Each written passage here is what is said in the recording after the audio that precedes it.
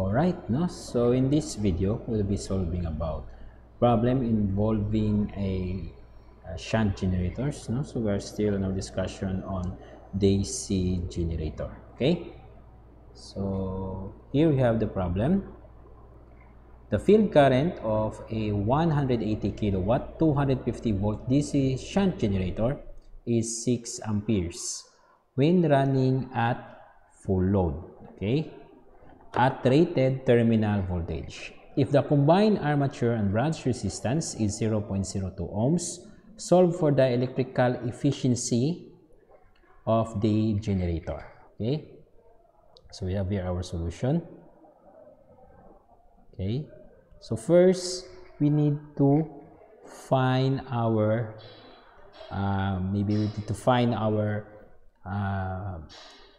line current, no? To understand that better, we must have first our diagram, no? So we just use this blue pen here, no? So here we have our this is our EG, or the generated EMF. Then we have here our RA. Okay, then we have here our shunt resistance. Okay, so this will be our VL, or the load voltage. So this is our RSH, which is the shunt resistance. Then this is our brush and armature resistance, no, which is 0.02. Then our VL, which is the terminal voltage, which is 250 volts. And our power is equal to 180 kilowatts, or 180,000 watts. Okay, so what else do we need to solve for? Right, no? So we need to find our IL here, no? IL. So then we have here also our IA, no? Okay, IA. Then the shunt current, no, so is 6 amperes. So we have here our 6 amperes. Okay, so this is our diagram. So we need to find the efficiency, and we know that efficiency is equal to the power of the load over the generated power times 100%. So this is for generator, no? 100%. Okay, so to get the power generated, so PG is equal to the generated EMF times our IA. Now, from our diagram, we could say that our IA is equal to the armature current is equal to our ISH. So this is our ISH, by the way, the 6 amperes. So ISH plus the line current, or IL, no?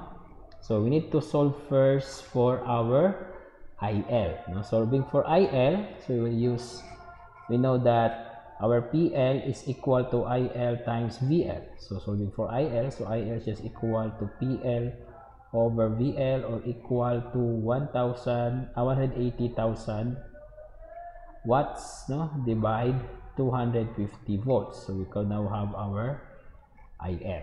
Okay, so let's just use here our calculator. So that is 180,000 divide 250. Okay, so this will be equal to 720. So 720 amperes. So substituting that one, so we have here our IA is equal to ISH, which is 6 amperes, and IL is equal to 720 amperes. So our IA is equal to 726, no? 726 amperes. Okay, so we have now our IA, or armature current. So we'll be solving now our generated EMF.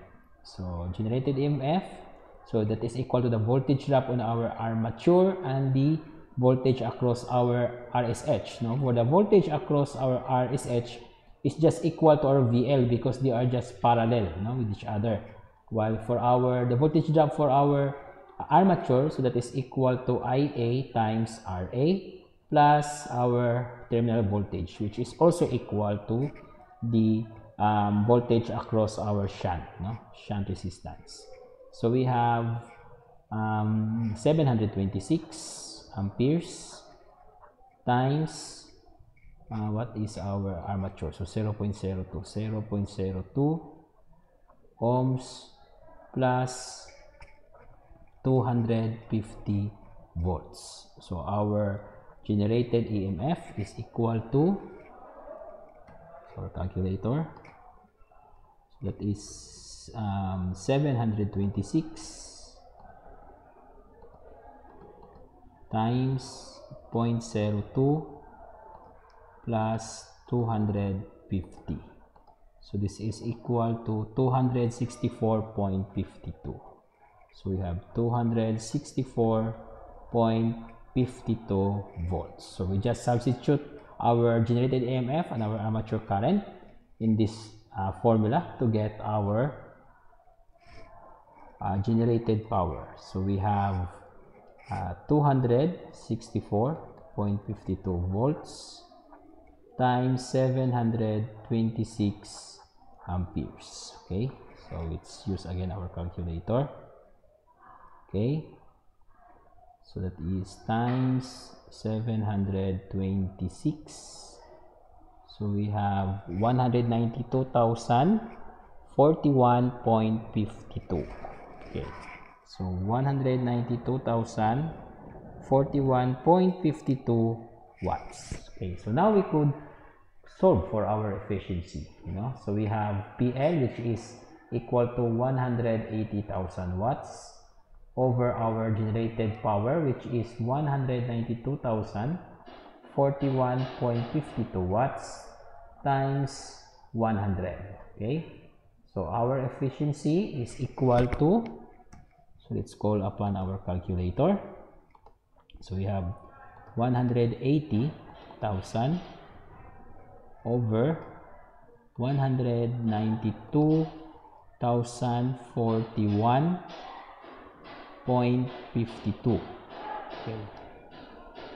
Okay, times 100% or 100. So that is 93.73. No? So our efficiency is 93.73%. And this now will be our answer.